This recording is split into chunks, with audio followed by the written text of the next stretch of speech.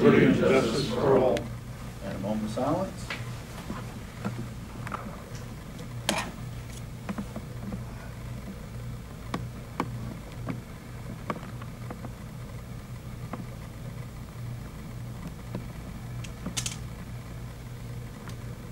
Thank you. All right, well, thanks for everybody coming out tonight. Bernie decided to abdicate for one meeting, so that the guy who's been the chairman of all these other ones gets to do it again, I guess. So, anybody have any changes to the agenda? Hearing none, I'll entertain a motion to accept as presented. Make a motion to accept it as presented. I'll second it. All in favor, say aye. Aye. All opposed? All right.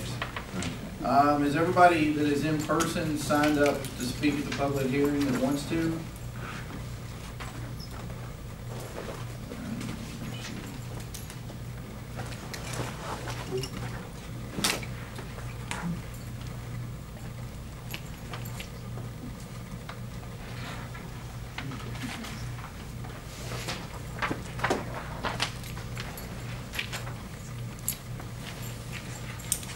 And Tracy, do we have anybody on the phone that needs to speak, or how do we have any of them? We have Rebecca Cobb with the Berkeley Group. I mean, for the public, No. public speaker. Okay, No. so all right. And I'll note, we did not receive any public comments through the public comment form on the website. Okay. All right. Well, if you are ready, I will open the public hearing. Clyde Humphrey.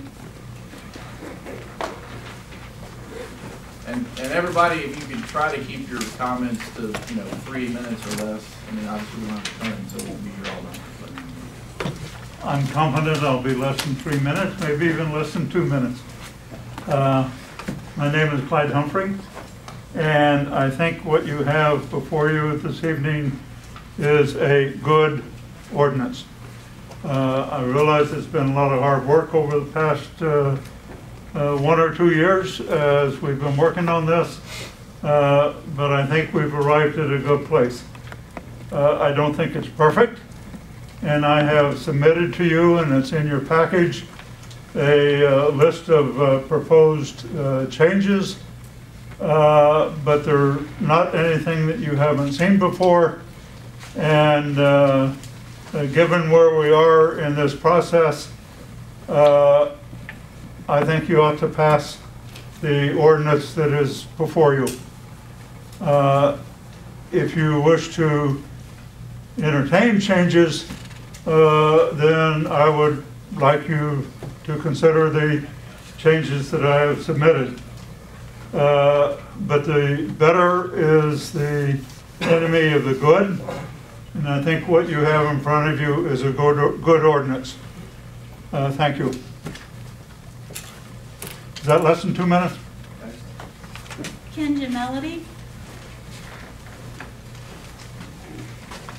I'm just going to agree with what Clyde said. I think that the documents y'all have crafted is a very good ordinance for Page County, and I know I've been a big thorn in your side, but I appreciate your patience and thank you for taking care of the county.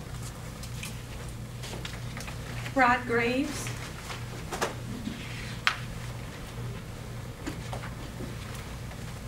Thank you all. I just want to reiterate some of what has been said tonight. One thing I'd like to say is that the county and its forefathers, those that came before us, we all stand on really big shoulders. I think including myself and everybody in this room. They built up the county to where it is today, and I think the reason I've been so vigilant in my efforts to talk to you all about this and have dialogue is that I feel like some of that was threatened, and this body here has been incredibly thoughtful. I mean, really been good. I've not agreed with you all every time. You all know that. And I feel like we found compromise and intelligent dialogue, and that's so important as Americans. I think we've had a rare opportunity to do that. I cherish that. So I tip my hat to you all. You all done a great job. You worked hard, and I think you all have got a terrific plan ahead of you. Thank you. Isabel Graves.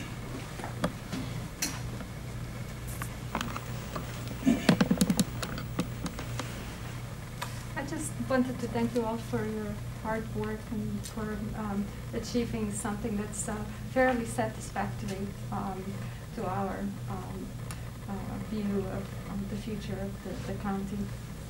And I'm not a good public speaker, so looking at my notes, my husband is pretty much, and the other people said what I wanted to say. But I wanted to remind everyone that COVID-19 has brought really a devastating blow to the tourism industry worldwide. And it has destroyed or put on hold thousands, if not millions of jobs. And yet, here in Page County, we have survived. And some of the people in the tourism industry, like in the cabin rental business, have actually thrived better than ever. There is also renewed interest in Page County concerning real estate.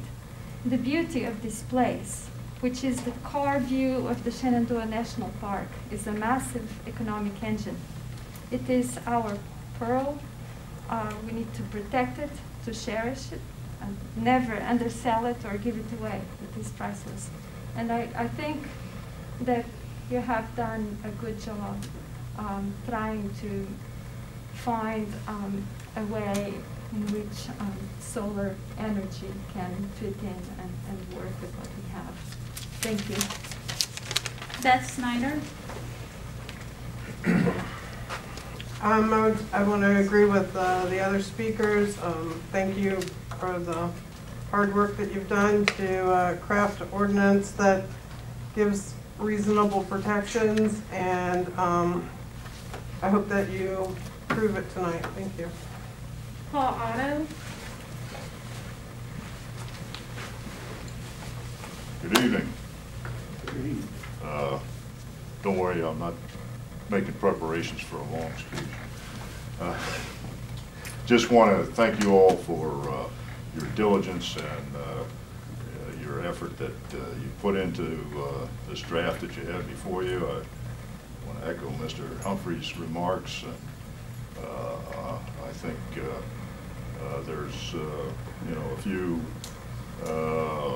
issues that haven't been fully addressed because of time and budgetary constraints, but I think what you've got here is a good basis for an ordinance that provides a reasonable opportunity and offers reasonable protections. And hope you pass it on to the board, and perhaps they can make improvements upon it. Thank you.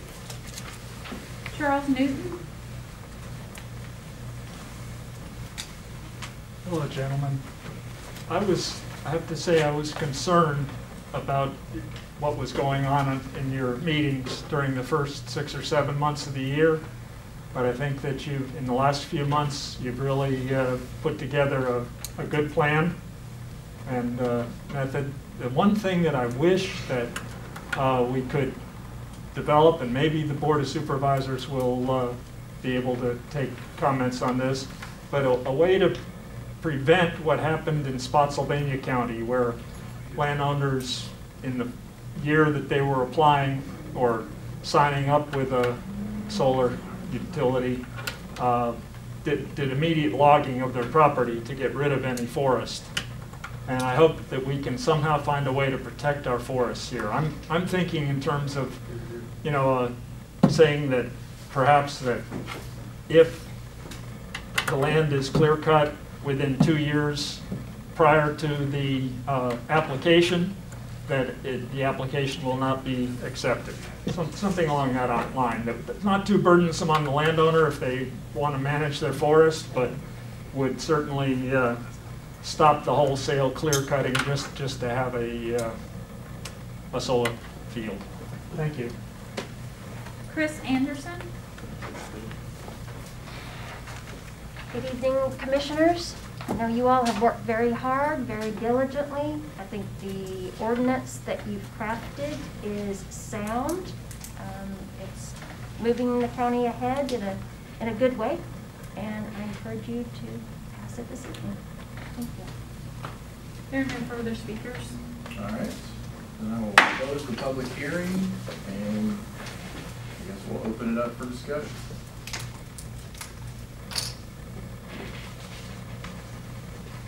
Donnie, you got anything? I'll start on this side. I think it's a good ordinance, what we come up with, we've got a lot of work on it. Let's see, like, we should modify it in a way that I think we should go like we do. Steve? In agreement, I think the hard work we put into it is showing up, especially by the people tonight talking, saying that we've done a decent job, so I think we should go forward with it also. I'm agreeing with the other two here, which I haven't been here on the council or on the committee as long as the rest of y'all have, but what I've seen, accomplished since I've been here, and I'm pretty well satisfied with what we have accomplished. So, I mean, as far as I can see, the only thing I did see maybe is a few wording in the small, medium scale on that there, but as far as everything else, I'm fine with. I'm good with it. It's been a long, hard struggle, but we got through it, and it can be some changes to it, but it has to go beyond us to have anything done to it, so I agree with what we have. I think we've accomplished all that we might hope to. All right, Keith? Not that it's a big deal. If we had an opportunity to change one thing, and it was something in Mr. Humphrey's comments about the small and the medium, there were setbacks established in there, and on one side, the comprehensive plan was supposed to encourage small and medium. On the other hand, we're looking at solar panels from the house. Solar panels are solar panels, whether it's an acre or 200 acres, it's going to be negatively impacted. So I know we've got a blanket setback there. It's not as big as the utility scale, but it's still a setback. If it was next to a cornfield, would it matter? Or if it was next to a parcel with a residence on it? Not residential, a parcel with a residence, we have to be careful how we put that. That would be the only change I would recommend, is that we want to do that, or just leave it a blanket setback. Well, we'll come back to that. Bernie? This has been a long, hard trip. We went line by line by line. We didn't try to slam dunk anything. We went through it. It's been painful. Some people didn't agree with me. I didn't agree with them. But that's what it's about, being on a planning commission. Sometimes there's going to be major debates, and we went through it. And the vote is the whole county, not just one or two people that are saying what they want to say and thinking that we should only go their way. But it's the whole county here has been protected. And I'm proud of every one of you, and I appreciate everything that you've all said during this whole thing. Thank you very much.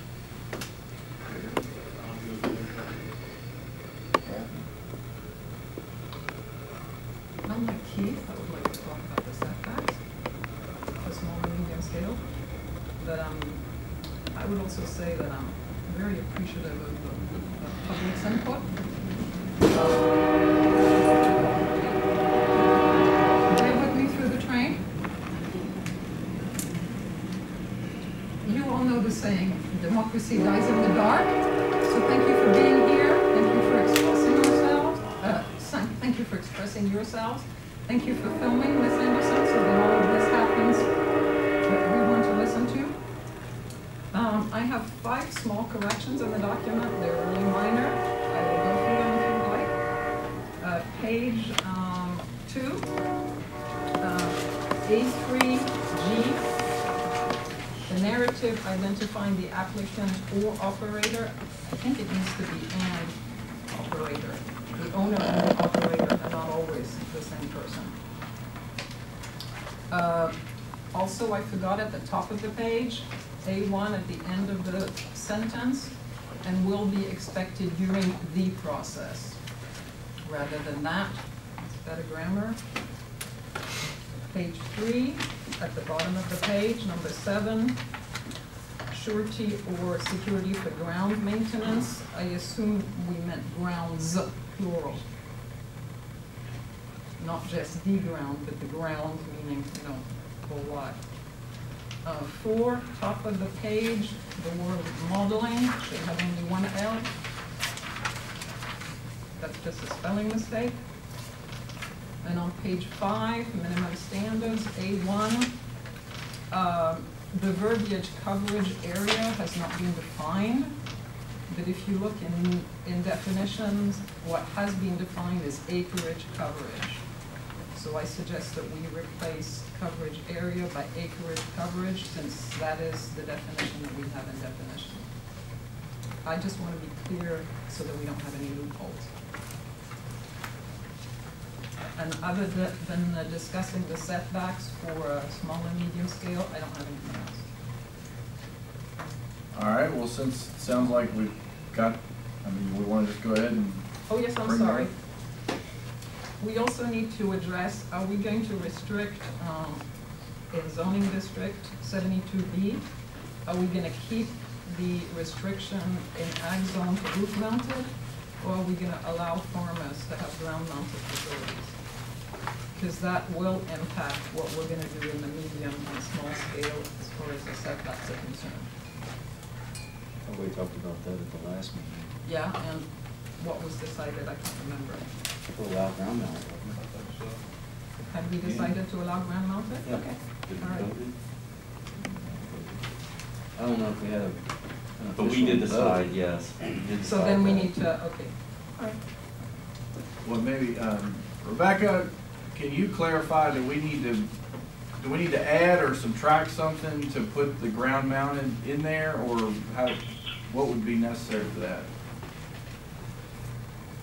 Let's see, let me take a quick read of it. Is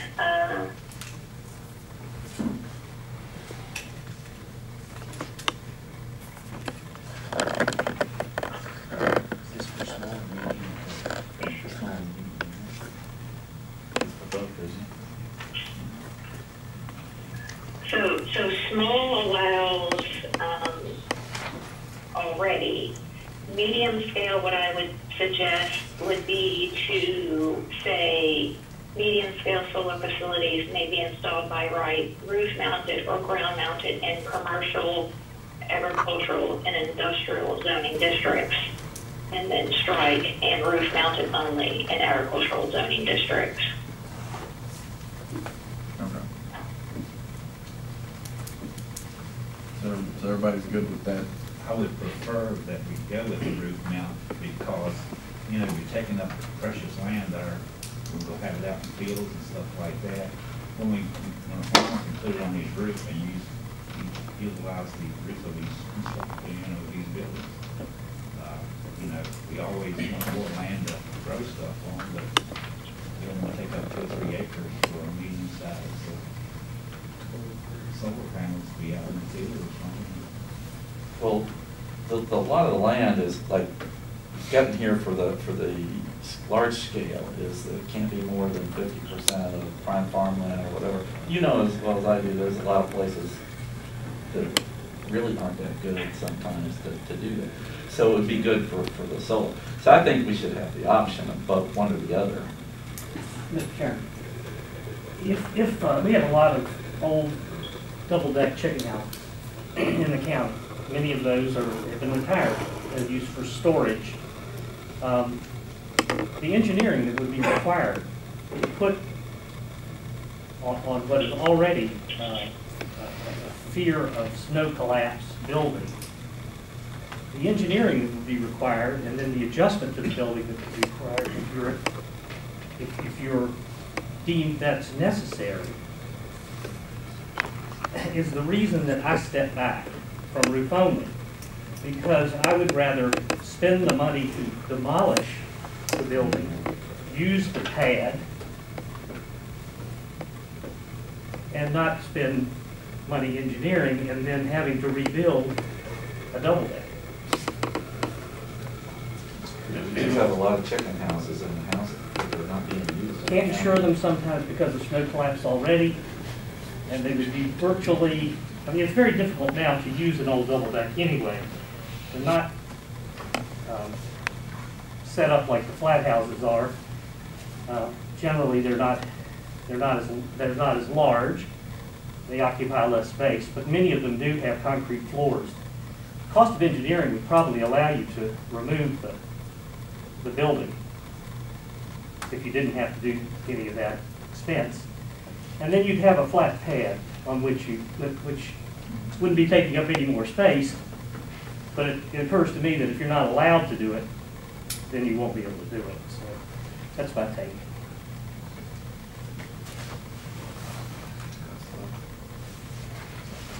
I mean, my gut reaction is that the roof mounted would be preferred in cases where it is possible, but in cases where it's possible, I don't think we should limit to say, if you do build an old poultry house, or if you have an older poultry house, and you want to offset some of your cost of your electricity by putting up solar panels on the backside of it out of view, I don't really think you should penalize anybody because they take up 2 acres there to help offset some of their costs.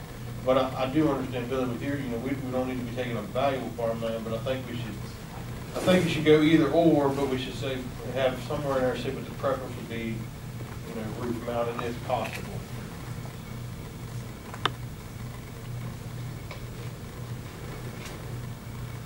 Does that work for you? Yeah. Okay. All right, so I think we got that worked through, and then, does anybody have any problems with our 5 minor changes? I'm assuming nobody does. And then, yeah, I guess on the small and medium setbacks or whatever else, I guess specifically, I guess you two, what are you looking to just change it to or change it? I think right now it just says 50 feet, and like I said, I don't want this to hold up because I think we've got a good document, and it's been a long time getting here. I don't want this to derail that. We're just trying to balance out what the comp plan says to encourage small and medium. So if we've got 50 feet all the time everywhere, if we've got a farm parcel that backs up to, a forest or another farm parcel that's just, hay or cornfield, 50 feet seems maybe not really reasonable. Now if somebody buys that and wants to put a house there, well, they know what they're getting into when they put the house there. So, caveat emptor from buyer view. But if there are already houses there, it doesn't seem fair that they can use the regular setbacks. Tracy, correct me if I'm wrong. These would be treated just like an accessory outbuilding or something like that, and some of those setbacks can be as little as, what, 15 feet? 10 feet in residential, 15 everywhere else. Yeah, so in ag, if you've got a house on an ag piece of property, 15 feet away, you could have 2 acres of solar panels. So to afford them a little bit of extra protection and balance out encouraging small and medium, just say 50 feet on a parcel adjacent to a parcel with a residence, and just leave the zoning out of it. Don't say residential, just parcel with a residence. That was my suggestion. Would that also apply to roof mount? I don't think so, because you can't control the setback. The setbacks are there, and whether the roof is shiny black or rusty tin, it doesn't really matter. I don't think I'd have an objection, but if by doing that, then you couldn't do it because of the setback. We'll specify ground mount. I'll just specify the ground mount. So you're thinking we have a 50-foot setback from a residence on a ground mount, and then just have whatever the basic setbacks are for the district for anything else. That's my thought. Okay. Are you saying 50 foot from a residence or 50 foot from the property line of a property with a residence on it? I would say from the property line. Yes, I because would agree with that. So we can just modify the solar energy facility shall set back a minimum of 50 feet from an adjoining, of 50 feet from the property line of an adjoining property with a residence. What is the setback? Is it in an industrial zone, Tracy? 25 feet. And Rebecca, did you hear that? Does that I mean, does that make sense to you? That does. You know, when I came up with the 50 feet, I did look at your current setbacks, and I was assuming that you wanted, you know, to do some landscaping between. So my only question is, in the cases where